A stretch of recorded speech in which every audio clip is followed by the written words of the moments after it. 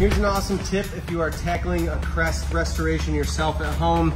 These are, we call them U-channel, but typically it's a galvanized steel with a U shape. These are a little bit newer, so they're bent back over, which gives you a nice flat surface to run your deck bolts through.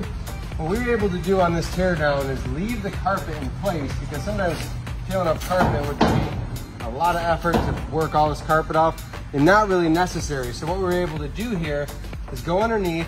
They used carriage bolts.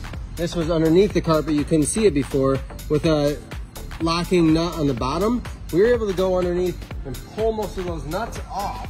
And what we couldn't pull off, I think there was maybe a half dozen, we could zip them off with an angle grinder and a cutting disc. So now what we did is we just went along, we tipped each board up, we cut the carpet at the seam, and now we can just carry each board off by itself. Saves a ton of time on the teardown.